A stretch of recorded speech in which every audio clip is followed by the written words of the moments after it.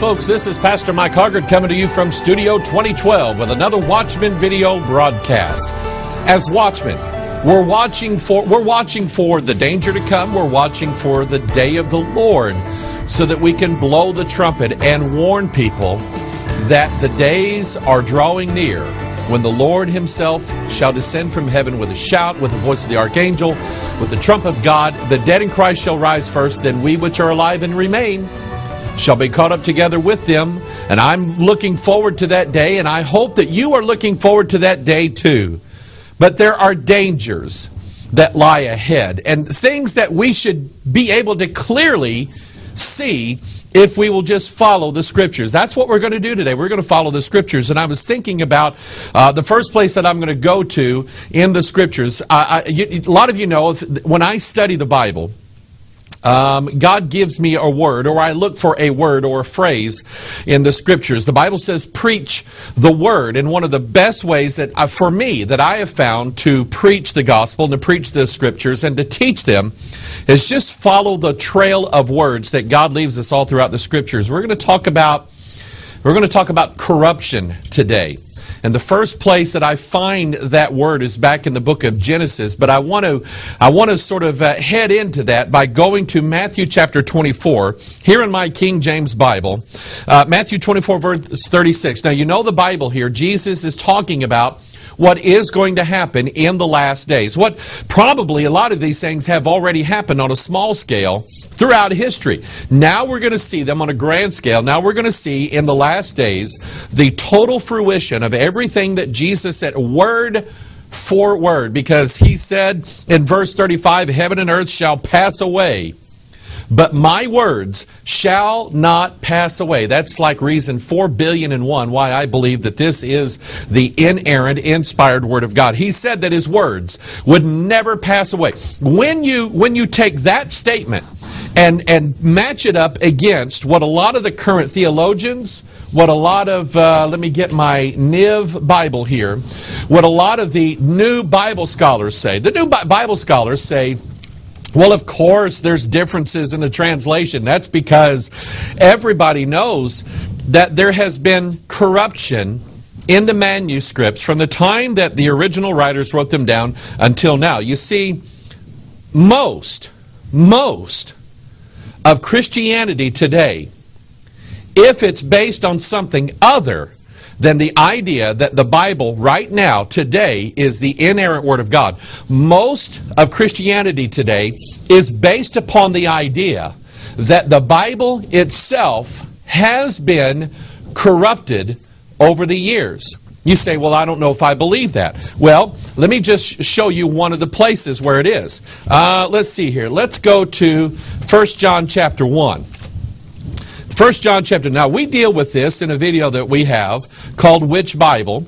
And if you want a copy of that, we'll get it to you. And I show you dozens of places, and there are more than dozens of places where the new modern translations omit portions of verses or entire verses altogether. 1 John 5:7. See, I don't have to turn there in this one because I know it. 1 John 5:7 in the King James Bible says, for there are three that bear record in heaven, the Father, the Word, and the Holy Ghost, and these three are one. I believe that. I believe that that's the Word of God. I believe that's the doctrine of God, and I don't believe that the Roman Catholic Church or anybody else added that. I believe that it's the inspired Word of God. 1 John 5:7 out of the NIV reads like this.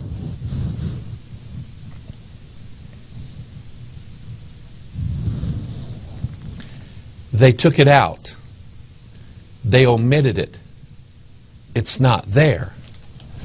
They had this idea that the Bibles that we have the New American Standard, the NIV. The Bibles we have today is built upon the premise that all of the Bible manuscripts are corrupt.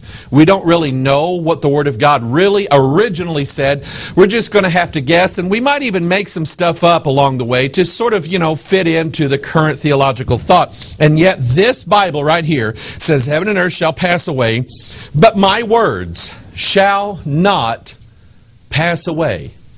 And so, do I believe the scholars who say we don't have all the Bible?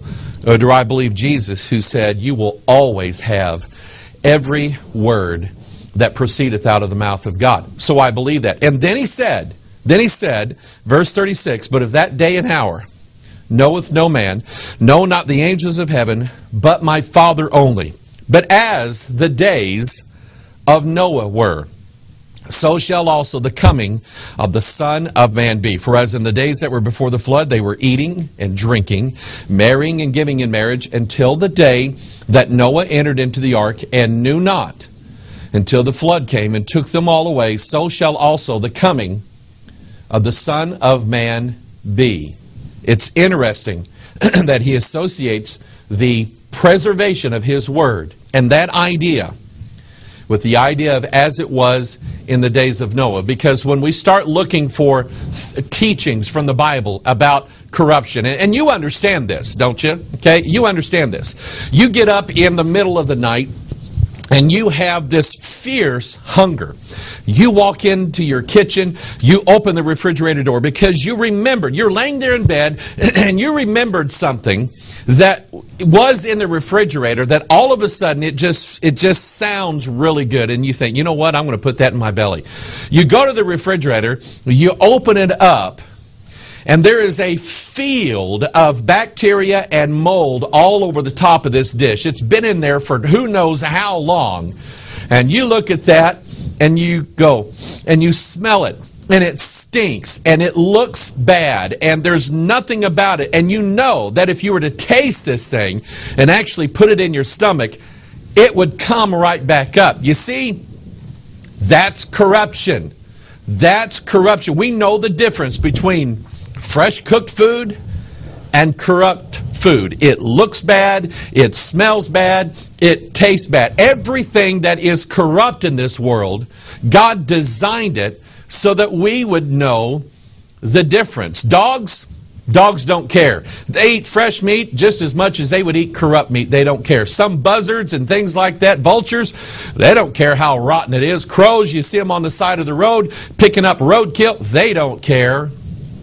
But God designed us to not only know the difference between what was uncorrupted and what is corrupted, to not only know the difference, but He designed us to care whether or not we actually partake of it.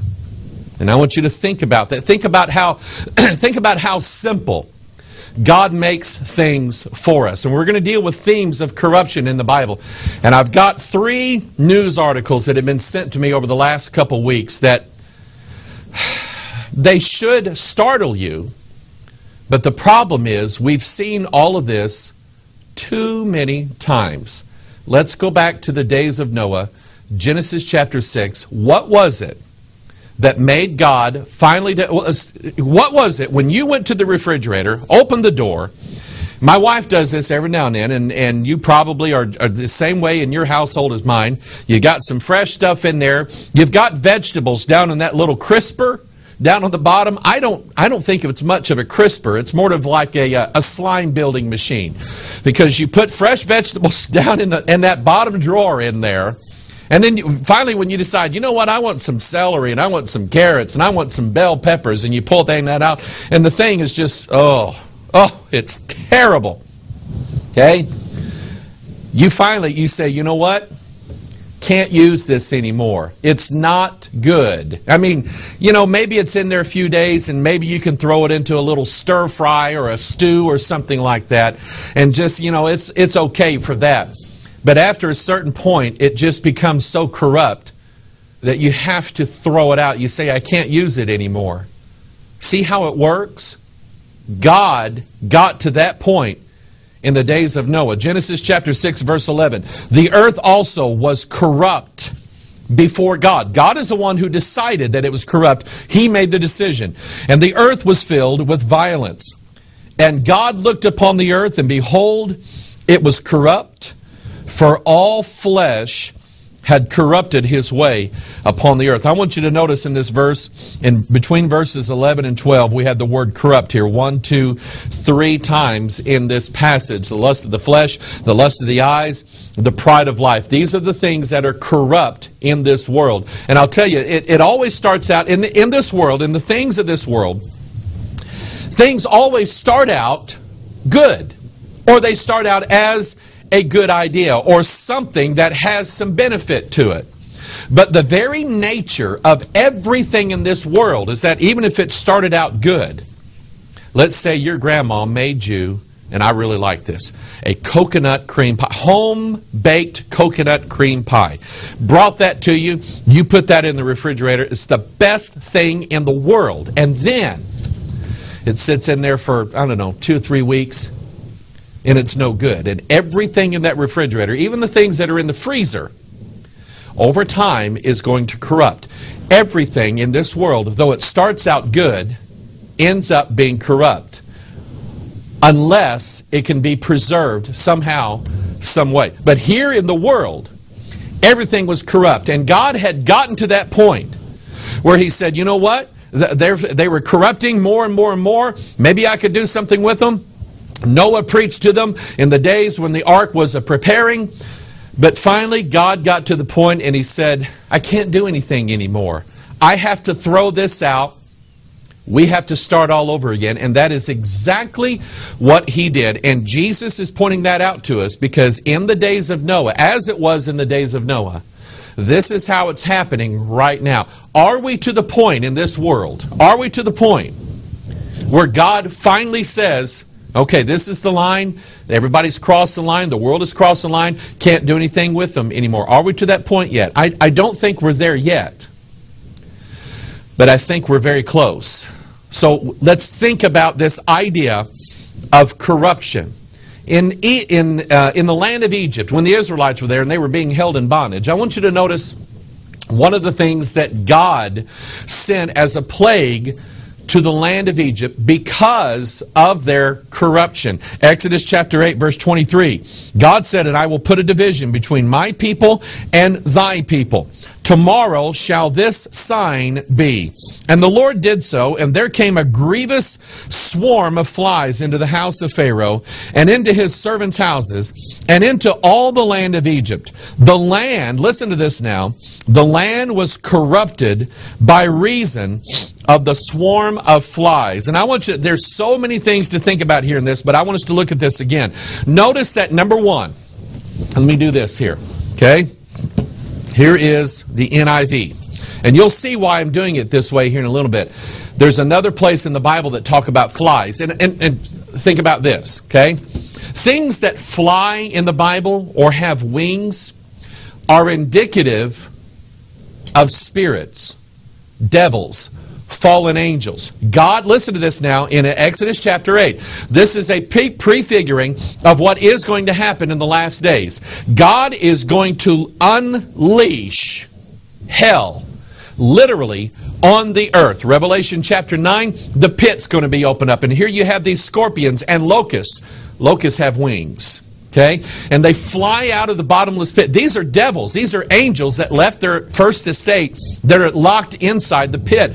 And then there's angels that are cast down from heaven in Revelation chapter 12. And we see this. And so here, these flies represent devils that God is holding back right now. But one of these days, God's going to say, have at it. Just like He did with the days of Noah. So anyway, so here we have an unleashing of devil spirits upon planet Earth. That's what this is a prophecy of. And notice that God has put a division. I like this. God has put a division between His people and Egypt. And I want you to notice that there is corruption in Egypt, but there is no corruption amongst God's people. And so I have two Bibles here. One, I don't declare, because, you know, Mike Hoggard, big deal. It's not what I say about the King James Bible. It's what the King James Bible says about itself. This King James Bible, I'm going to turn here. I'm going to show it to you. This King James Bible says in Psalm 12, and say I had this one memorized too, that the words of the Lord are pure words, as silver tried in a furnace of earth, purified 7 times. Thou shalt keep them, O Lord. Thou shalt preserve them from this. See that word preserve? That's the opposite of corrupt. Thou shalt preserve them, O Lord. Thou shalt keep them, O Lord. Thou shalt preserve them from this generation forever. Heaven and earth shall pass away, but my words shall not pass away. And so this Bible declares itself to be incorrupt and preserved and not... the Bible talks about how Jesus lay in the tomb for 2 days. A day with the Lord is as 1,000 years, so think about 2,000 years. And God did not allow the body, which is His Word, to corrupt for 2 days. He did not let His Holy One... Well, I like this because on the front of it, it says Holy Bible. God did not allow His Holy One to see corruption. That's what this Bible declares about itself. This Bible here doesn't say it that way. This is the NIV, Psalm 12. The words of the Lord are flawless, like silver refined in a furnace of clay, purified 7 times. O Lord, you will keep us safe and protect us from such people forever. They took out the doctrine of the incorruptibility of the Word of God. And so clearly there's a division. These people who follow this book are divided from those who follow this one. I'm just telling you how it is. You asking me? I'm on this side. I'll follow the Bible that declares of itself that it is incorrupt. So anyway, back to Egypt. God put a division, and then He gave them a sign. A grievous swarm of flies were coming, and the land was corrupted by reason of the flies. I want you to think of these devils. Think of these flies as devils, as fallen angels, as devil spirits that God is going to unleash on planet Earth. Let's go to Ecclesiastes chapter 10, verse 1. Dead flies cause the ointment of the apothecary to send forth a stinking savor. So doth a little folly him that is in reputation for wisdom and honor. And I want you to think about this. The Bible is the ointment. It's the balm of Gilead. It's the soothing ointment of the apothecary. Who's the apothecary? The apothecary is the great healer, Jesus Christ. Even in the book of Psalms it says He sent His word and healed him. The greatest gift of healing that God has unleashed on planet Earth is not delivering somebody from back pain. The greatest gift of healing that God has unleashed on planet Earth is this gift of this Bible that comes in and heals. And I believe in physical healing, but I believe in something greater than that. It heals our soul and gives us immortality and eternal life. Once we're healed that way, we're healed forever. See, you get healed in your physical body, you're still going to die. You know, I'll take it if it comes, but I would rather have my soul healed and given eternal life and immortality than anything else in the world. So this Bible is the ointment of the apothecary. It's the healing balm that soothes our soul. If you talk to me and you're in some kind of trouble, or you're feeling down or depressed, or something not right, or even if you're in sin, I'll tell you, I'm going to write you, be like a doctor. I'm going to write a prescription. I'm going to give you 3 chapters to read per day out of the book of Psalms and probably even the book of Proverbs. Why? Because I think Psalms is like the medicine cabinet for God's people. You go there, you take the medicine, you read what's in there, God will heal your soul. There are other places just as good, but I just like the Psalms for that. Every part of the Bible is designed for a different reason. And the Psalms seem to be the medicine cabinet for God's people who need that healing. That's where I go to for my help when I'm in my need. And so here is the ointment of the apothecary. And here's what happens. God is releasing flies, devils. Think of what Paul said. They're going to give heed to seducing spirits and doctrines of devils. So we see doctrines of devils moving in now to the Bible translations, corrupting the very Word of God itself. And it causes the ointment of the apothecary, which at one time smelled good because it was made of herbs and it was made out of good things from the ground that God grew. See, I believe in that. But what happens is you find flies in the ointment. Flies in the ointment of the apothecary. And it corrupts it. A stinking savor. See, I wouldn't put anything, I wouldn't rub anything on my wrist for arthritis or anything like that smelled like rotting, corrupted, dead things. I wouldn't do that. Put a little Bengay or Icy Hot on your joints, and it just kind of smells. It smells like medicine. It smells like what it's supposed. But you wouldn't put anything that's smelled like a rotten dog laying out in the sun. No, you wouldn't do that. And so what happens is the devils come in and they take the pure doctrines of the Word of God, which give us healing, and they corrupt it. So now it stinks. And the corruption is moving in right now. Let's go to Exodus chapter 32.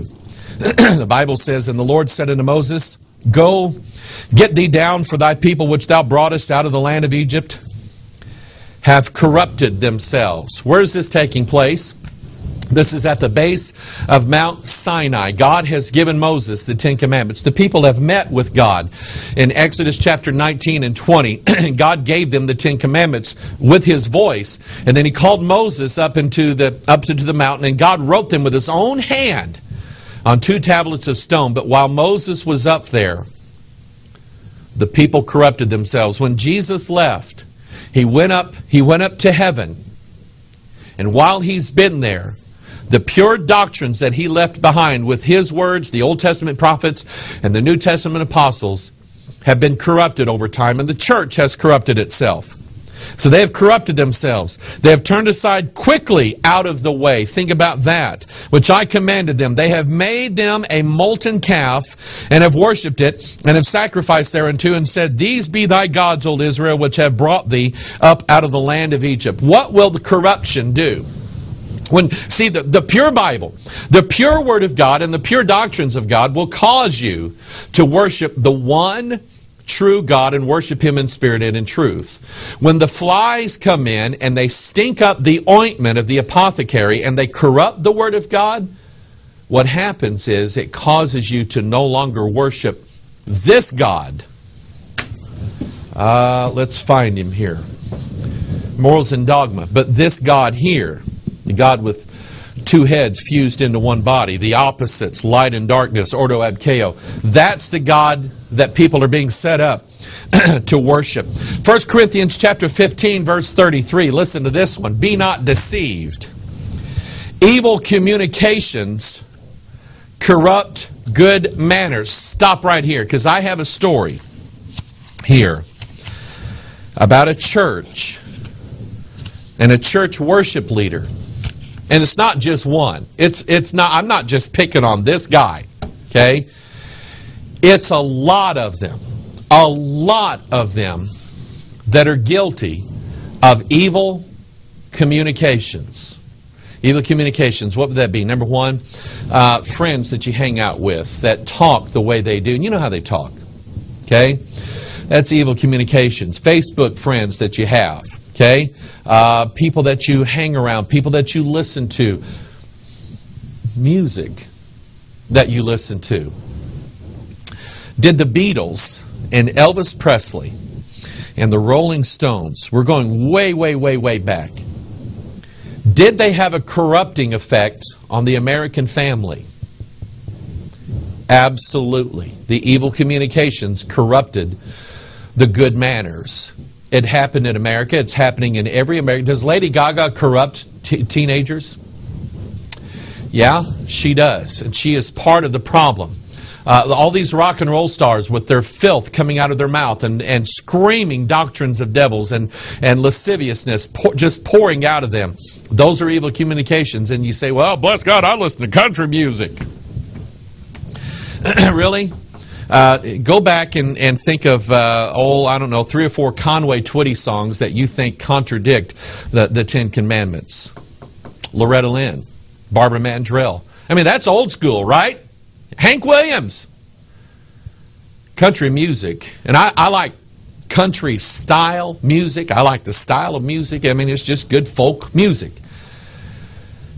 But those lyrics are damnable, and you know it. Okay, and listen to this. Now it's moving into Southern gospel music and contemporary Christian music. The evil communications have corrupted. Listen to this now. At what time? What? Remember the pie that your grandma made. Okay, that coconut cream pie made by hand. You put it in the refrigerator. It is a prize that she has given you, and you neglect it. 3 weeks later, the spoilers came in and spoiled it. The flies came in and they made it stink, and it's no good anymore. It started out good, but evil communications came in. You know what evil communications is? It's words. Words. And so this is why when I'm studying the Bible and I hit a stump or a pothole and I'm stumped in the Bible, and I do not go and say, now a better translation probably says, or now in the original Greek, you know what it says here in the original Greek? I don't do that. You know why? Because I got in my mind that this stuff is evil communications. And I don't want it to corrupt the goodness that God has put into me. Listen, I don't want anything to corrupt the goodness that God has put into me. So anyway, 2 Corinthians chapter 2, verse 17. For we are not as many, here it is, which corrupt the word of God. Are you following now my flies in the ointment of the apothecary thing? Okay? Are you following that? For we are not as many which corrupt the word of God. Here is the ointment of the apothecary. Westcott and Hort showed up in the 1800s, and they were tasked with revising the King James Bible. Sounds good, right? But they had this little note. Of course, they were occultists. Okay, they were having seances, and they were Mary worshipers, so they weren't saved. And so their evil communications were injected into this new Bible they came up with called the Revised Version. Whereas in the King James, it boldly declared, behold, a virgin shall conceive. The Revised Version just simply said, a young woman will have a baby. That's corruption. And they were corrupting the word. See, this goes all the way back to the days of Paul. Right after the days of Paul, you had the Gnostics rising up. And they were the ones, along with the early Catholic Church around AD 300, they were the ones who were already cutting stuff out of the manuscripts, cutting stuff out of the Bible. I don't like that because that says Jesus is God, and we know that's not true. It says Jesus came in the flesh, and we know that. So they were taking all this stuff out of the Bible and leaving all these good manuscripts laying all over the place. These fresh ones, not them old, stale ones that have been preserved, but these new manuscripts now that have all these holes and have all these corruptions in them. And Paul knew about it then. They're already corrupting the Word of God. And oh, by the way, they were writing new Gospels. They were writing the Gospel of Mary Magdalene. They were writing the Gospel of St. Peter and St. Thomas and St. this. And they were writing all these other Gospels, which Peter didn't write, and Mary Magdalene didn't write, and Thomas didn't write these. And Judas, don't forget Judas, who they found a manuscript called the Gospel of Judas. That just doesn't sound right to me. So they were already corrupting the Word of God, and that corruption exists today, thanks to Westcott and Hort. So now, most Bible scholars refuse the manuscript line that the King James Bible was built upon in deference to the new manuscripts that was the corrupt manuscripts that had been corrupted ever since Paul's day. That's what this Bible, New King James, or excuse me, NIV, New American Standard, where is my new, here it is, my New King James Bible. I got 3 of them right here. Corrupt as a summer day is long, because they were all 3 based upon a different line of manuscripts than the King James Bible was based upon. They're corrupting the Word of God. And so, watch this now. If you have good communications in your church, out of your pulpit, out of the music you're listening to, and in your daily life, if you have good communications that are incorrupt, they will preserve you. But if you have evil communications that are coming out of corrupt Bibles, New King James, New American Standard, NIV, New English Version, the Holman Standard Version, the Message Bible, and on and on and on it goes. When you have when you have evil communications pouring out of these, what do you mean by evil communications? Well, let's say in the King James Bible, it would say that if you die, you'll go to hell if you're lost in your sins. In the New King James, it just says you go to the grave. That's evil communications. We are not as many which corrupt the word of God, but as of sincerity, but as of God, in the sight of God, speak we Christ, who was not corrupt, and neither can his words ever be corrupt. We'll get to that part toward the end. 2 Corinthians chapter 11. But I fear, lest by any means, watch this now, lest by any means, New King James, New American Standard, the Life Application, Great Controversy, Doctrine and Covenants, Pearl of Great Price, Book of Mormon, Morals and Dogma. Paul said, it doesn't matter how it comes, but it will come. I fear lest by any means, as the serpent beguiled Eve through his subtlety, so your minds should be corrupted from the simplicity that is in Christ. For if he cometh that preacheth another Jesus whom we have not preached, or if ye receive another spirit which ye have not received, or another gospel which ye have not accepted, ye might well bear with him. Paul is saying this. When the corruption comes, we've already seen it in the Old Testament. When the corruption comes, it'll take the incorrupt God that you're worshiping, get him out of the way, and you'll start worshiping Baal, the calf, the bull god, okay, the beast. That's who you're going to be worshiping, the idol, I-D-O-L, shepherd that the Old Testament talks about. So when corruption comes up, it changes who God is. Number two, when corruption shows up, it changes how you can come to that God, or how you can approach that God, or get something from that God. Whereas in this Bible, it is simple. Whosoever shall call upon the name of the Lord shall be saved. And what we have represented here, let's bring Marilyn Ferguson in here. Okay? What you have represented here is mystical, complicated, difficult ways of getting God to do something in your life. Listen to the Word Faith preachers, including Joyce Myers. Joyce Myers will every now and then say something from the King James, but then she'll say, now, and she uses a lot the Amplified Bible. You know why? Because it'll change what is written in the incorrupted Word of God. And she likes that. Because then it backs up what she's saying, and her doctrine is not simple. You have to work hard to get anything out of God. According to her doctrine, she has removed countless millions of people from the simplicity that is in Christ, and is setting them up, here we go, number one, to receive another spirit. Number two, another gospel. And Paul said, whoever brings that gospel, let him be accursed. Another gospel, that other gospel won't give you eternal life, it'll damn you to hell. And another Jesus. Another Jesus. It's not the same one. This one's incorrupt. This one's corrupt. And see, God helps us with the difference. This one gives out a sweet savor before God, and it just smells wonderful. This one stinks like dung in the field. It stinks like rotting corpses. It stinks like nasty food left in the refrigerator. It's corrupt, and we ought to be able to know the difference. 1 Timothy chapter 6, verse 3. If any man teach otherwise and consent not to wholesome words. Stop right here. Here we go. What kind of words? Not corrupt ones with flies all in it and doctrines of devils. Wholesome. Okay, you know what wholesome is, don't you? Wholesome means it's a whole thing. It doesn't have pieces taken out of it. Okay?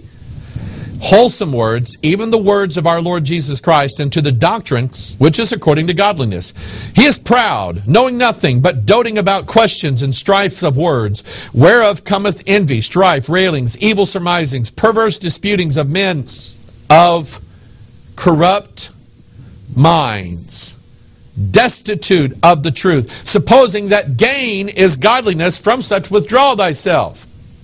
Gain is godliness. Oh, if you'll say this and do this, and you'll have enough faith, and you'll proclaim this, and with positive energy, then God will make you healthy, and God will give you success, and God will give you money. Because their doctrine says that gain is godliness. You know why? They're men of corrupt minds who consent not to wholesome words. They will not consistently use the King James Bible. From such, withdraw thyself. 2 Timothy chapter 3, verse 8. Now as Jannes and Jambres withstood Moses, so do these also resist the truth. Stop right here. Of all the churches now that are following all these new Bibles, okay, they'll use the NIV, they'll use the New American Standard, they'll use the Message Bible. That's close to probably being the worst one there is. They'll use all these new translations. You will never hear them say, you know what, yeah, we're using these translations, but I'll tell you, if you really want to know what the Word of God says, get a King James Bible out. They don't say that. They don't say that. They resist the truth. In fact, here's what you hear them. They'll do the opposite. They don't want you turning to the King James Bible. They want you, in fact, they want you just to show up on Sunday, put money in the plate, and look at all the little nice words that they have up on the screen while they tell you how to live and what to do. They resist the truth. They are men of corrupt minds, reprobate concerning the faith, but they shall proceed no further, for their folly shall be manifest unto all men, as theirs was also. You know what he's saying by that? You want to know whether or not it's corrupt or not? Just take a whiff. Just smell it. See if it passes the test. Just look at it and see what's going on. Just hear it and see if it sounds... I mean, my wife is the world's best in the world at picking out watermelons at the market. Okay? She goes and the sound of a good fresh watermelon. You thump it and there's a sound and a feeling that you get. Okay? If it's too dense, which means it's not ripe, okay, then it doesn't sound right. If it's already started to rot on the inside, it's mushy. But if it's just right, you flick that thing and you sound it and you're going, that sounds right. This is a good melon. Let's take this one. Are you getting this? If it doesn't sound right, it's probably not right. And God has designed us through the course of our entire life to know and understand what's corrupt and what's not. Dogs don't know. Dogs don't know what's corrupt. They don't care. They'll eat just about anything. Are you getting my point? And so they shall proceed no further. Their folly shall be manifest in all men, as theirs was also. You know what God's going to do? God one of these days is going to open up the pantry and He's going to see all the corrupt things. He's going to say, you know what? I'm done. We're going to throw this out. Can't use it anymore. Matthew chapter 7, verse 16. Here we go. Would you listen to this? You know, and before I read this is kind of funny, because anybody that's involved in any kind of sinful activity that doesn't want to give it up and doesn't want you to say anything about it, and if you say something about it, they'll say, you're judging me, you're not supposed to judge. They pull like one misrepresented thing out of the Bible, which they won't do it for anything else. They'll take one misapplied principle out of the Scripture and use it against you. You're not supposed to judge me. You're judging me. You're not supposed to judge me. Okay? Let's follow what the Savior said instead of worrying about what they say. All right? Matthew chapter 7, verse 16. Ye shall know them by their fruits. Stop right here. Okay? You shall know them by their fruits. Number one, whether it's corrupt or not. And remember the watermelon. My wife with the watermelon. Thump, thump, thump. That's a good one. She knows. She knows what's good and she knows what's not good. You shall know them by their fruits. Do men gather grapes of thorns or figs of thistles? Think about grapes and figs. My grandpa used to have a fig tree, and I used to love to go down to his house in Jacksonville, Arkansas. He had the most magnificent fig tree. It's the only place I've ever eaten fresh figs. Pull them right off the tree just as they're ripe and eat them, and they are absolutely wonderful. I miss eating those fresh figs off there. They're sweet. We have a fruit around here called persimmons. Okay, persimmons are really they're the most magnificent fruit. They're very, very, very sweet as long as they're ripe, and they only ripen after the first frost of the year.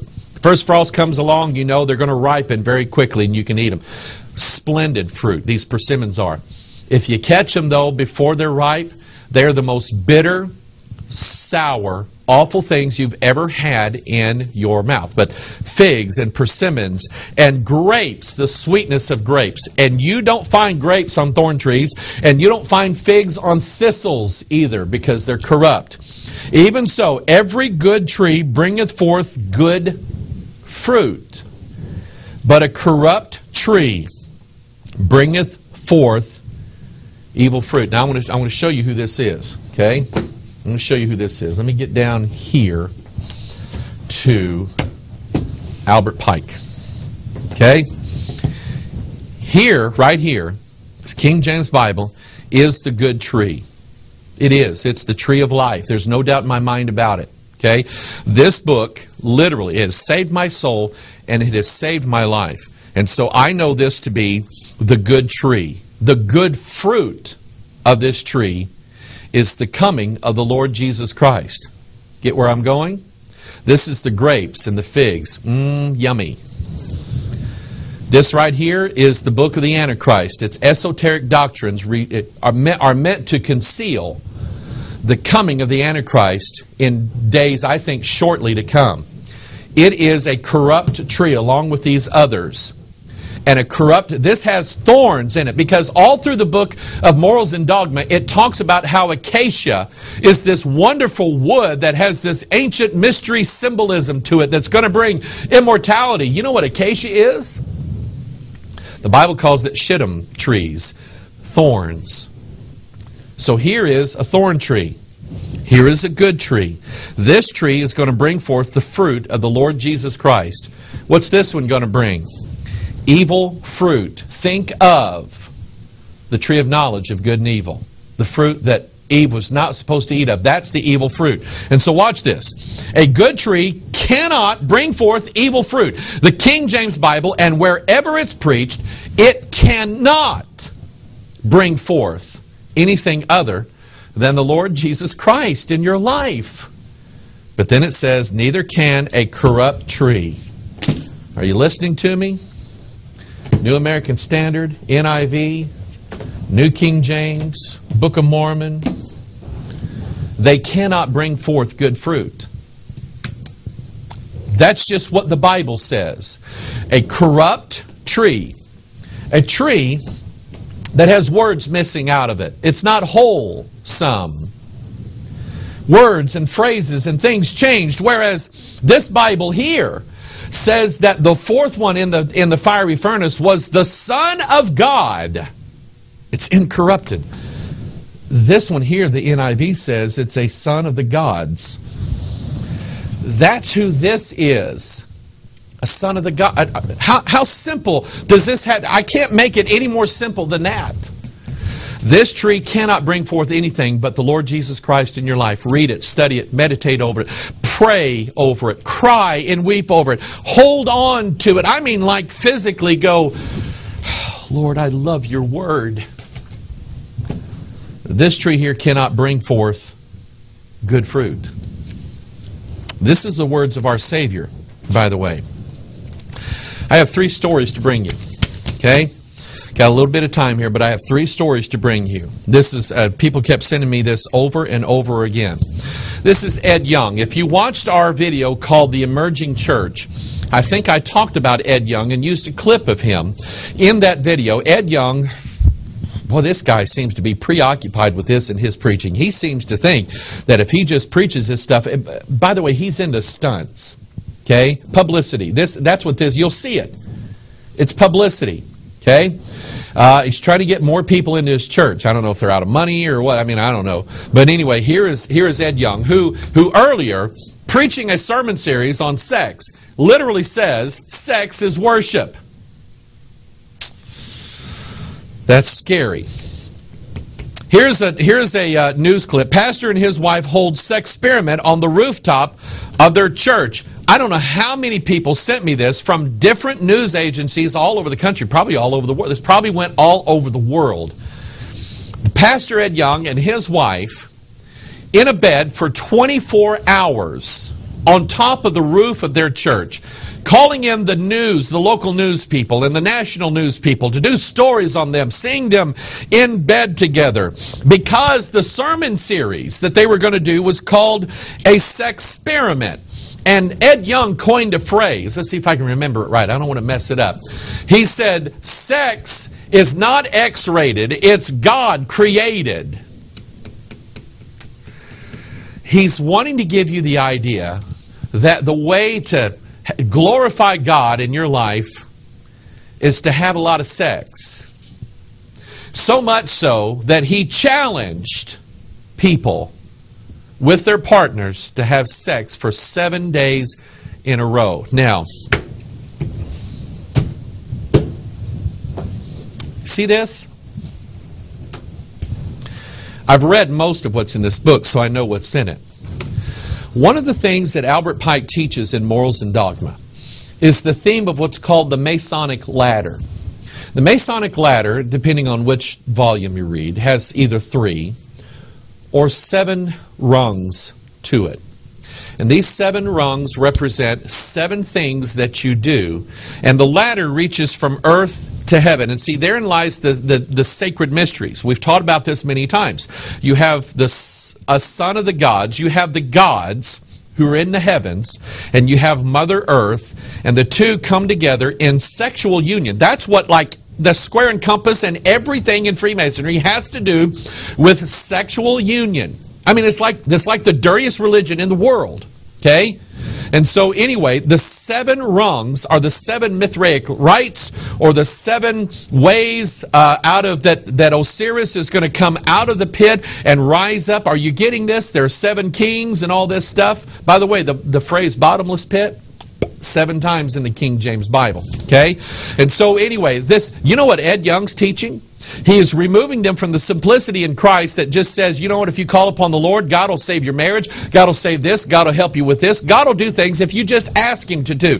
Ed Young is saying, you know, in the ancient mystery, he's not going to say this, but what he's teaching you is, he's teaching you sexual rituals that are meant to invoke God's power in your life. See, it's very subtle, but that's what it is. You say, I don't believe that. Here was what Ed Young wrote on his blog concerning this. Make sure you join us this weekend at Fellowship Church as we download the truth about one of the greatest gifts God has given to us. The greatest gift? Sex? Where did he get this idea of him and his wife being in bed? He got it from John Lennon and Yoko Ono. Here we go. Here we go. Evil communications. John Lennon. Corrupt good manners. It worked. It worked.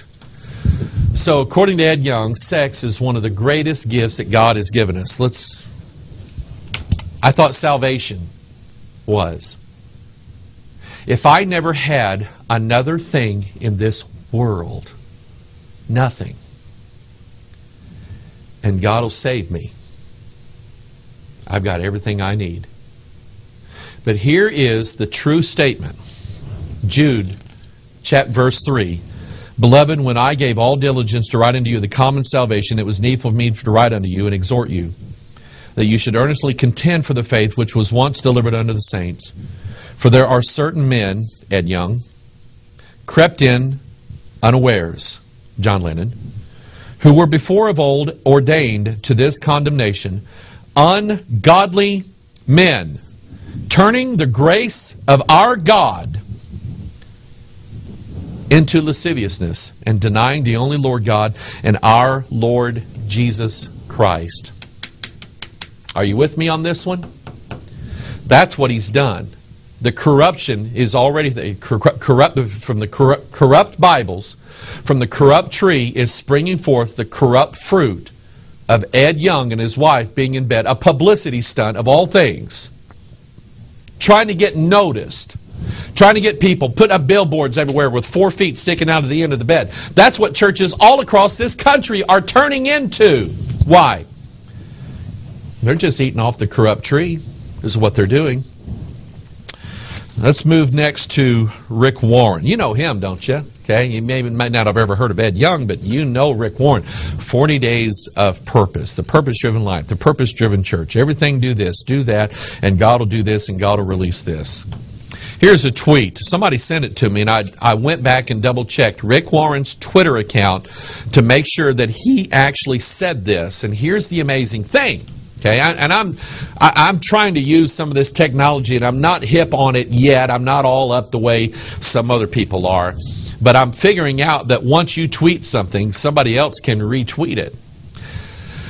Let me show you what Rick Warren tweeted on January 13th, 2012. Rick Warren said, "It's neither sinful nor shameful for a man to have feminine qualities or a woman to have masculine ones. You have some of both." And then in the next tweet, he's quoting some kind of scripture. In His own image, God created them both male and female. Now, I'm going to stop right here. Now, I'm going to tell you that I tried online to search for exactly how this verse was worded in about 6 or 7 different translations. I couldn't find it. So apparently he just made it up, or he just wrote his own version of the Bible. See, let me do it here, okay? Here we have a corrupt Bible. This is Rick Warren, what Rick Warren said God said, and this is what God said God said, okay? And so now Rick Warren has this idea. Rick Warren has this idea that if you're a man and you want to act like a woman, there's nothing wrong with that. If you're a woman, you want to act like a man, nothing wrong with that as well. God, in fact, God made you that. But see, the Bible says God created them both male and female. Rick Warren said that every person has both male and female qualities inside of them. That's not what God said. And then by giving this verse here, in His own image, you know what he's saying? See, it's official now. It's official. Rick Warren has joined the list of people who believe that God is both male and female. Let me compare what Rick Warren said up against the Word of God, the King James Bible. The King James says, "And God said, let us make man in our image after our likeness, and let them have dominion over the fish of the sea, and over the fowl of the air, and over the cattle, and over all the earth, and over every creeping thing that creepeth upon the earth." Notice that God did not say, "Let us make man and woman in our image." Then He said, "So God created man in His," that's masculine, "own image. In the image of God created He him," that's masculine. Then notice, there's a separation here. Male and female created He them. But notice that now when finally God adds the word female, He does not say that God created the female in God's image. Only the man. Are you with me? But then Rick Warren says, in His own image, God created them both male and female. He has altered the Word of God. He has corrupted the Word of God to give people the idea that since God is both male and female, that it's okay for you to be both male and female. And so I was just looking around. I was looking at Rick Warren's Twitter account, and I typed in those words, and I noticed that there was a bunch of people that had retweeted what Rick Warren tweeted. And you know what? I could tell by the picture. You say, well, you're judging people. No, you can tell. I can tell by the picture associated with some of these people's Twitter accounts that they didn't have a problem in the world being both male and female. You know what I'm talking about, don't you? See, you can spot these people a mile away. Okay? It's some guy trying to pose himself off as a woman, but it just doesn't sound right and it doesn't look right. And see, we know these things. We know what corruption is. Kenneth Copeland said this: "People have even argued about whether God is male or female, but the Bible itself tells us that He's both." That's right. In the Hebrew language, all words have gender. They're either male or female, but the Hebrew word Jehovah is both masculine and feminine. He's wrong. He is as much female as He is male, and as much male as He is female. He says, originally, mankind was that way too. When God first made man, he was as much female as he was male. Then God separated the female part out of the made woman, or the man with the womb. I don't know where he gets this stuff. After that, man and woman had to come together to be perfectly whole. Are you getting this? This is why Ed Young says, if you want to invoke God now, you want to get the secret power, the male and the female have to come together for 7 nights in a row. Kenneth Copeland and Rick Warren, they're saying the exact same thing. You know who we're talking about, don't you? We're talking about what is referred to as a hermaphrodite. Now, in doing the research for this part, see, I've studied, we're going to talk about Baphomet. I've studied Baphomet, but I didn't go the extra mile. In this study, it came up. There was actually a figure in Roman and Greek mythology called Hermaphroditus. Hermes.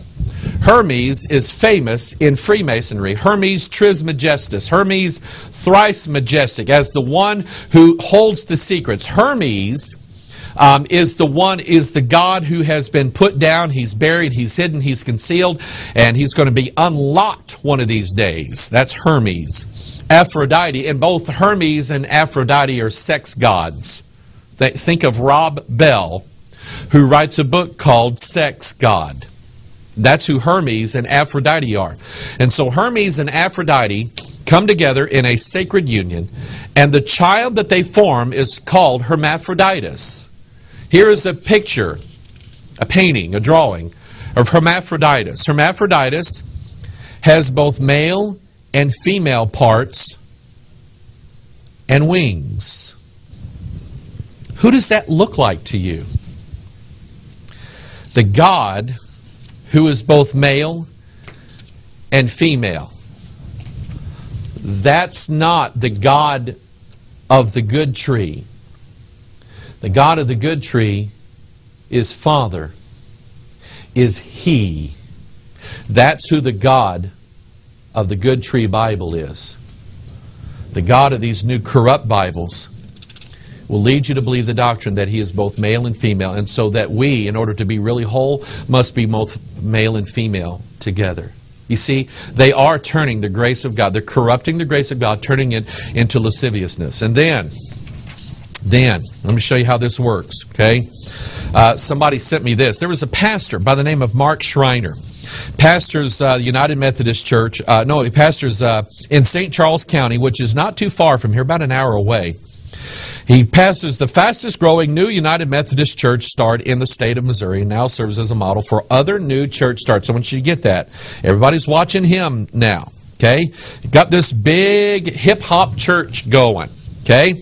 And he made some news because he was encouraging people to tweet while he was preaching. In other words, get their cell phone out and go to do their Twitter thing while he's preaching. And in some cases, he was asking them to tweet him questions that he could answer during his sermon. Now, here a while back, I did a thing on a Wednesday night, and I'll do it again, okay, where I have a question and answer time during the service. Nothing wrong with that, and I used my iPad, and I had people write in with the emails, and I'd get them right up on my iPad, ask me questions about some things in the Bible. We had a great study, and I'll do it again. So I don't have a problem with that, but here's what got me going.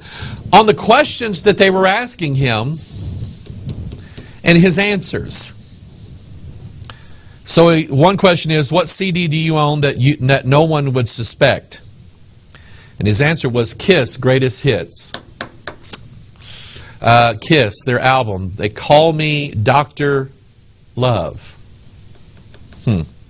What's your favorite flavor of ice cream? Chocolate with hot fudge and raspberries. Okay, that's not too bad. What's your scariest moment ever? And he talks about that. What hands down best concert you've ever attended? This is the people asking.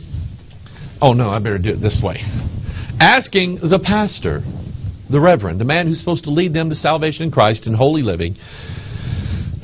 What's the best concert you've ever been to, Pastor? The Red Rocker Sammy Hagar I Can't Drive 55 tour. Evil communications, but it's it gets better. Well, it gets worse. What talent do you wish you had, but you just don't? Like, not even close. And he writes, singing. I'd so love to be a Mark Roach for a day. Rock the house! I'm not even close, which is why I sit in the front row so no one can hear me. Mark Roach is the worship leader at this pastor's church, Morning Star. You know where I'm going? Let me show you some corruption. Okay? Morning Star Church. You see, I'm doing this because I'm just pretty much know that this church will not stand by the King James Bible. And so that means they use this and other translations. In Isaiah chapter 14, verse 12, it says, how you have fallen from heaven, O morning star. So he pastors Morning Star Church, and Mark Roach is his music worship leader. Worshiping, we're going to worship God now, okay? And so everybody stands up, puts their hands up in the air, and this guy plays the guitar and the drums, and all this is going on, okay? Remember now, evil communications do what? They corrupt good manners. You see, I'm not opposed to guitars playing and keyboard. You see me here, I play a keyboard, and my son plays guitar, my daughter plays the piano. I don't have a problem with some rhythms. I like music. I like some good music, okay? Even a little fast music. It's, God designed us to have rhythms, and so there's some things I don't have a problem with. Biblically, I don't have a problem with it, okay? There are even percussive instruments mentioned in the Scripture, the tabret, for one. But here's the problem, okay? If you go back to let's say the folk Christian music scene back in the 60s, okay? Probably didn't have the best start in the world. A lot of it came out of the hippie generation. But you had maybe some reformed hippies actually singing about Jesus, okay? That has changed a lot over the years. In the last 40 years, they just sing about you. Some you God. I don't know. You don't know who they're talking about. So here's Mark Roach, and I've actually done this several years ago. I actually researched this several years ago. Lost the notes, but it dawned on me.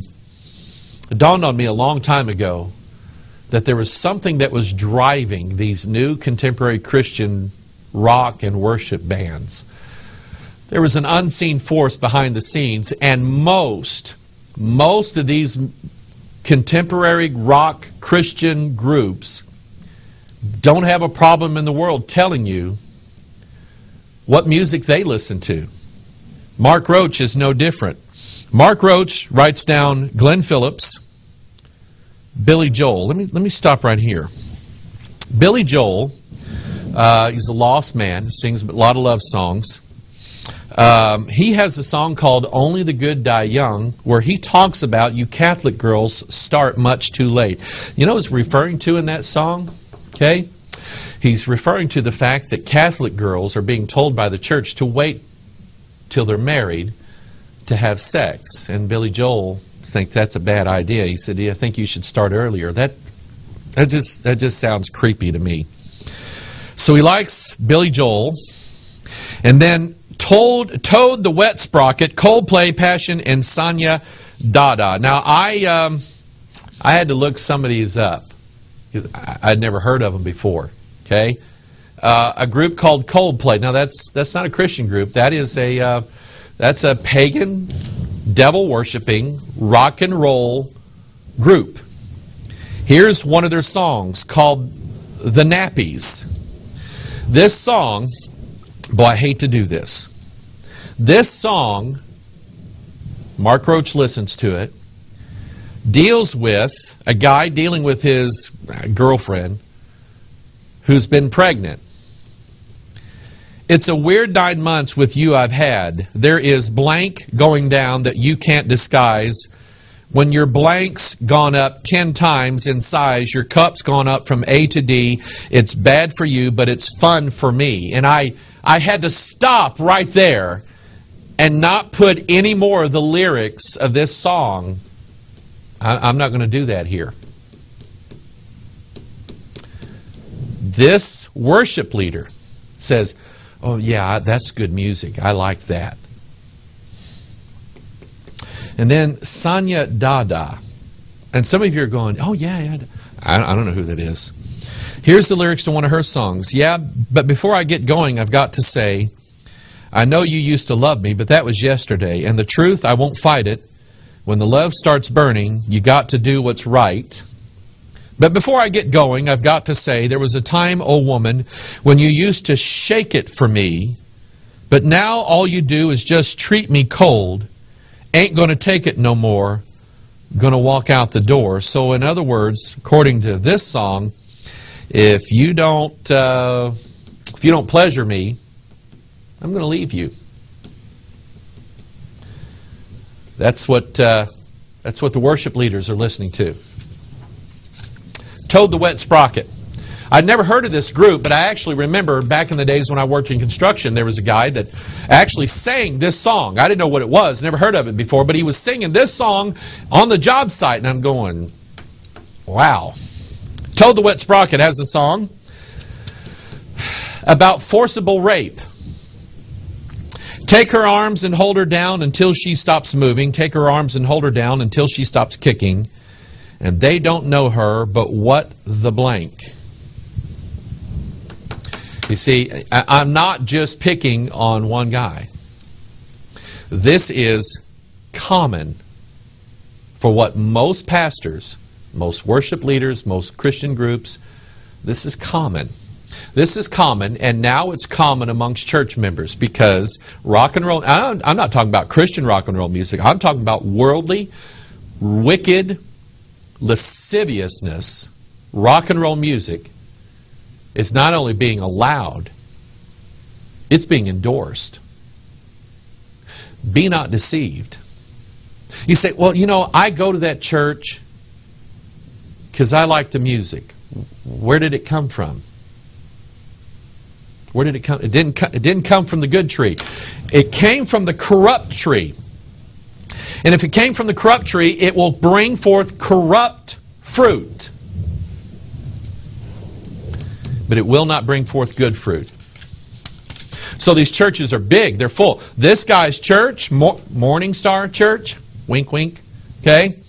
Fastest growing startup Methodist church in the state of Missouri, and he's the model now for all these other churches. They say, you got to do it the way he's doing it. You got to get you a good song leader who listens to nasty music.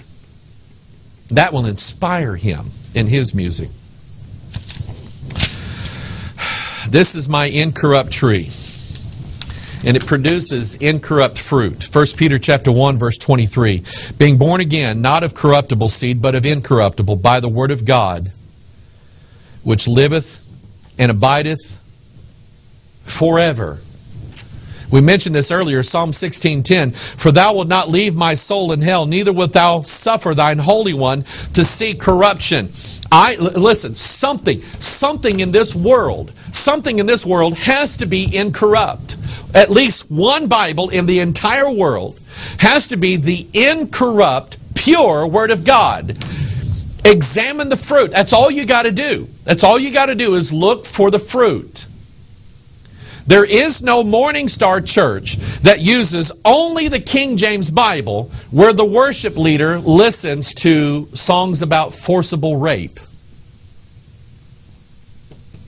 and says, hey, that's okay. Listen to that. It's fun. I like that kind of music. It's okay. You see, the King James Bible churches are supposed to bring forth the good fruit of the gospel of Jesus Christ and the simplicity in Christ. It's the corrupt trees that are bringing forth the corrupt fruit. Remember, they're going to lead everybody to worshiping another Jesus, receiving another Spirit and another gospel, and then, oh, by the way, let's make us an image and worship it and say, these be thy gods, plural, when there is only one, and God would not allow him to see corruption. I spend a lot of time in this ministry, not just teaching you the doctrines that the King James Bible is right, but by proving it to you or trying to prove it to you. And I will keep doing that in this ministry until God says, you're done. So, if you don't like this, I'm going to annoy you on the next Watchman video broadcast. But if you do, I'll bless you on the next Watchman video broadcast. This is Pastor Mike. I love you. God bless you. Bye-bye.